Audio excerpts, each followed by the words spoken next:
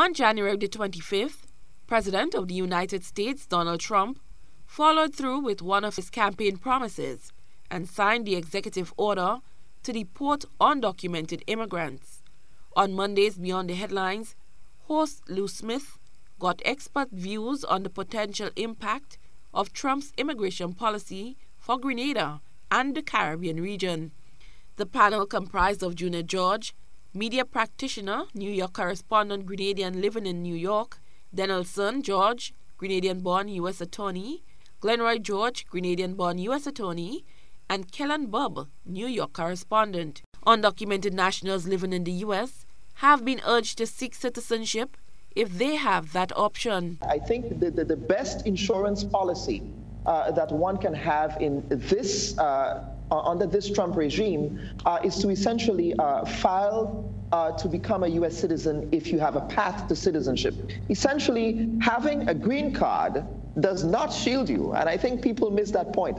It does not shield you from any kind of enforcement, okay?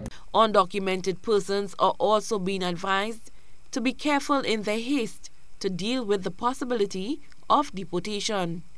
They were warned that it's no time to wind up committing a crime. What happens in a situation like that? You lose just about everything they have there, or what? Well, I mean, if you pay taxes, if you work and you pay taxes, you could actually file and get your tax money back.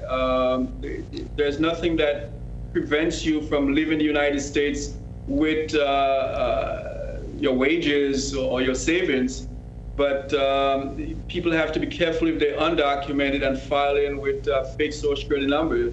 That is a felony. One of the concerns for Caribbean citizens is how prepared are the authorities to handle an influx of potential deportees. One caller to the program says she is sad for undocumented people who may have burned some serious bridges on their step up to the U.S. It's hard for some of them that went to New York and they never studied their family. They never studied their family, so it's very sad. Where they're going?